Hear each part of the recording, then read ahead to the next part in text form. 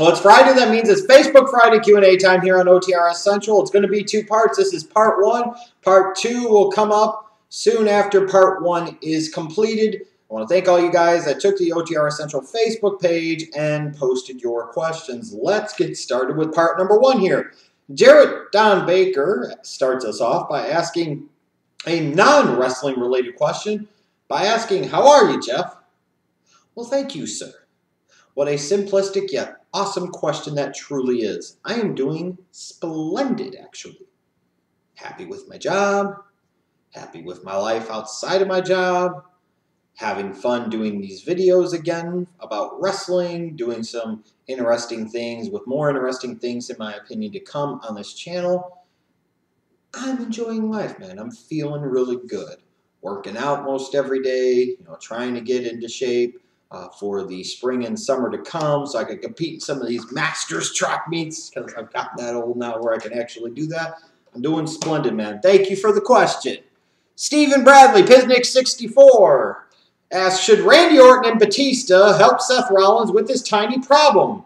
What would they do? They'd play Where's the Inchworm and Seth would always win. He'd be like, I got it. Oh, poor Seth.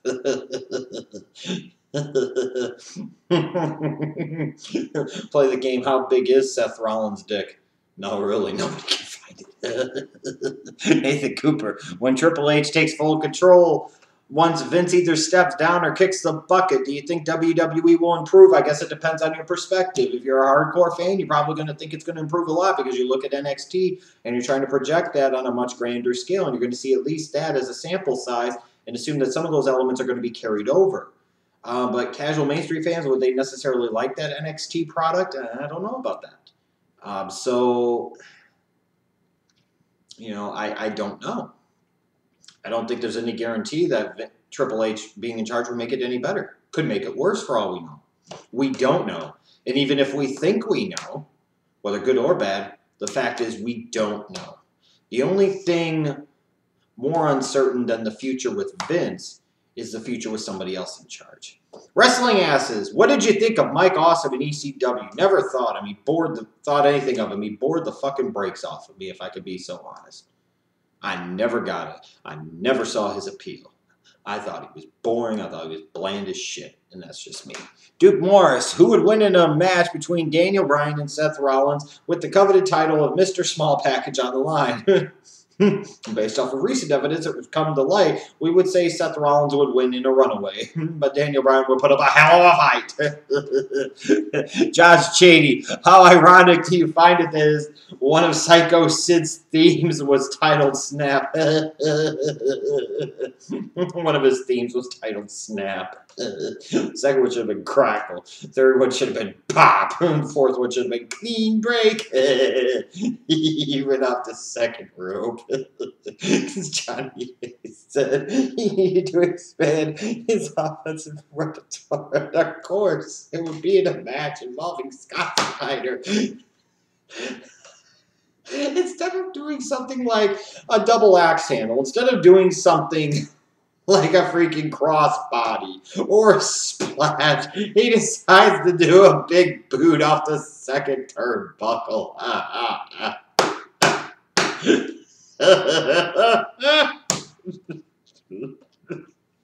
Oh my God. Moving on, because we can laugh about that all day, legitimately.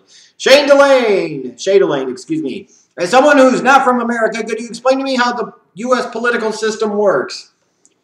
You have two parties that are equally incompetent that say different things that ultimately help the country arrive at the same disastrous result. You have idiots that support the Republican Party that think that this is anything other than the case. You have idiots that support the Democratic Party blindly that think that this is anything other than the case. Voters, by and large, bitch about both parties, yet continue to vote them into office. Continue to bitch about the clear and obvious problems in this country, but, however, continue to vote for the same peoples that create the same type of problems. This country is controlled by crony capitalism bordering on fascism, where corporate interest and big oil ruin the country and run the day. What else can I say to sum up the U.S. political system? That's about it. Most people, when it comes to politics, use fear and emotions, not logic and reason, in order to articulate a point.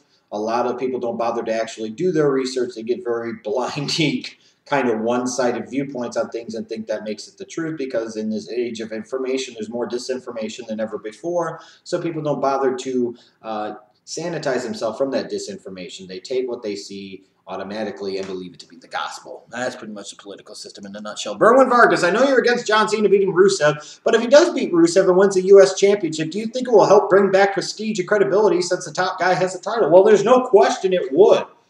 And if there was a perk or an upside, and a big upside at that, to a John Cena beating Rusev at WrestleMania for the U.S. title, let's say, it would be the simple fact of the matter is that Cena would have the belt for a while. Cena would be featured with that belt every week. Cena would actually have real programs and feuds written for him with that title every week. And as a result, not only would he have something interesting to do, he would have a belt around him that would be elevated in profile, and the people that he worked with would be elevated in profile as well. And imagine the person that actually beat him for that U.S. title, how much they would be elevated. I mean, I still don't want Cena to beat Rusev at WrestleMania, but if there was a positive, that could be it, and it would be a very big positive. Jonathan Pittman, did you see the NXT show this week? If yes, what did you think of the show? No, I did not. I'll probably watch it this weekend. I'm not going to guarantee that I'll review it, but I would probably at least watch. Larkin Harris, would Dolph Ziggler versus Psycho Sid interest you? Of course, because it has Psycho Sid. It has Psycho Sid. Of course it's going to fucking interest me. It's compelling wrestling television. And afterwards they can play softball. Fuck Dolph Ziggler. It's all about Sid, baby. Steven Jacobson. Should Daniel Bryan be compared to Chris Benoit? Until he roids up about 50 pounds and kills his family? Honestly, no. Sergio Flores. Did you ever think WWE was going to push Snitsky as a monster heel world champion in 2005? Not particularly. I thought they were going to push him for a little while, then lose interest, and then he would eventually go away. And that's exactly what happened, as they still often do. Brandon Harden, how many more world title reigns? I love how you capitalize the R in reigns. Will Daniel Bryan have in his WWE career? I'll put the over-under at 2, and you guys can debate down below how many more titles he's going to win. Is it going to be over or under 2? I think 2 is a nice, safe number at this point in time. I really, really do. I don't know if they're going to go to him that many times. Claude Thomas, as a whole, define the current state of the wrestling business in one word. I have to do one word. It's going to be bad. If I did a different word to encompass the wrestling business and all components of it at this point in time, stupid. It's either bad or it's stupid, depending on which perspective I want to go with. Nick Perkins, would you let Naomi work it going along with the Missy Elliott song? Well, of course, in theory, I would let her work it. Sure. And she would be honored. She knows she loves that white dick. She can sit there and try and fool us all she wants about that Uso love. Everybody loves them all, blah, blah, blah. But at the end of the day, she's got a big white dick destined for her in her future. I know it. Songo Shaku, your thoughts on Hogan jobbing to The Rock both times they had a match? Hard to really argue with, but I would have liked to have seen Hogan beat him at WrestleMania 18. You were bringing back Hogan. You needed to establish him, and especially looking at the fact that the next month he won the Undisputed title any damn ways. I really still think that Hogan should have won at WrestleMania 18. But, again, because of the classicness of the match, the iconicness of the match, it's hard to really complain about. Second time they fought, Rock clearly had to win because of what they did and what they were setting up to with Hogan and Vince at 19. Jesse Schwab, is it important to have more matches or less matches on a pay-per-view? Less means you could have longer matches, but more means you can highlight more wrestlers. You have to find some type of happy medium. In a 3-hour show, if you have 6 matches, that's just too long for those matches. Because what happens is you're stretching things out longer than they need to tell the story that needs to be told. If a match only needs 15 minutes, why have it go 30? If a match only needs 10, why have it go 20 or 30?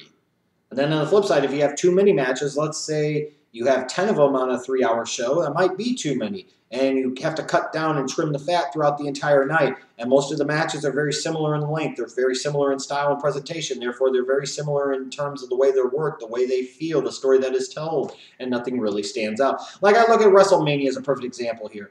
I think it's ridiculous that on a 4-hour show, they can only have 7 or 8 matches. That's 2 matches an hour. That's inexcusable. That is horrendously, terribly poor time management.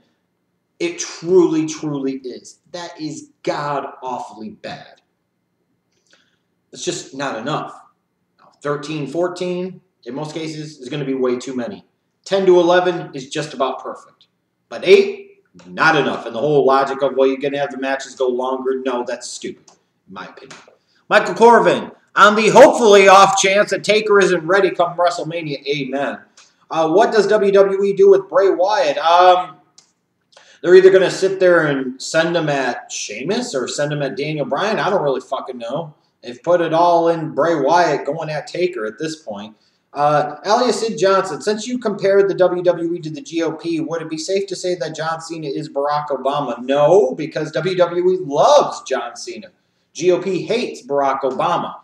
If anything, John Cena would be to the WWE what Mitt Romney was to the GOP, in 2012. He was the standard bearer, and he perfectly personified a lot of the problems with that party. That's what Romney did, and that's what John Cena does now. So I don't think a comparison is appropriate in that particular case. Let's see here. Your next question. What advice do you have for people who have disabilities like me with autism? Well, I mean, I don't know if I would consider what my condition is. I would consider that a disability. I most certainly do not. I mean, but here's what I say, is that if you have, let's say, like autism, I don't consider that a disability. I consider that a condition. I don't consider that a disability. It's just my view. If you're a big believer in a higher power, then maybe you sit there and say, well, maybe the reason I was given this condition is because somebody thought that I could handle it and somebody else couldn't, so I could stand the test. So that's why I was given the opportunity to, take this test. I mean, it's kind of one of these things also that when you talk about it, autism, or something like that, people don't understand, then fuck them. You are who you are. Be proud of who you are. Don't be ashamed of yourself ever at any point in time. And he also asked, was Marcus Smart created due to your feelings towards or depiction of the IWC? Maybe in part, but maybe Marcus Smart is also an attempt to have some fun. God forbid. It's a parody character. Something a little different. I mean, that's what it is. Is it going to be the last parody character you're going to see? No. Would there be some type of muscle mark character at some point in time? Absolutely. Absolutely.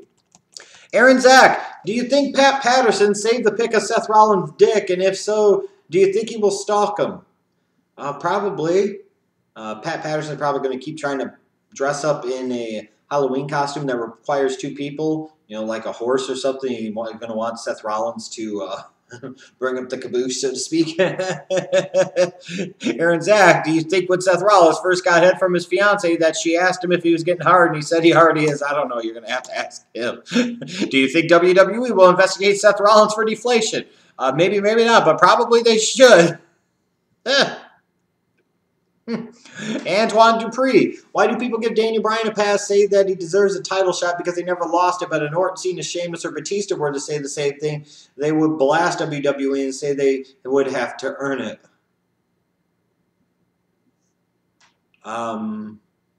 Yeah. And? You're right. You already know the answer to this question. And then you said, also, from what I remember, The Rock never got his rematch for the title. Shouldn't he get his rematch? And who's to say that he doesn't? Who's to say that he doesn't? Stranger things have happened. Alberto Torres, who is the best, worst King of the Ring winner? Probably worst would be Mabel. Best King of the Ring winner probably would be Austin. No, that's just one perspective. Let's see here. Peter Gunn, should the WWE air NXT pay-per-views in place of meaningless pay-per-views like Hell in a Cell? No. They should just do a better job with those filler meaningless pay-per-views, frankly. So thanks again to you guys that submitted your questions for part 1 of this Facebook Friday Q&A. Part 2 is coming up in just a little bit. It will be a link annotation, whatever, here at the end of this video so that we can click and now watch part 2.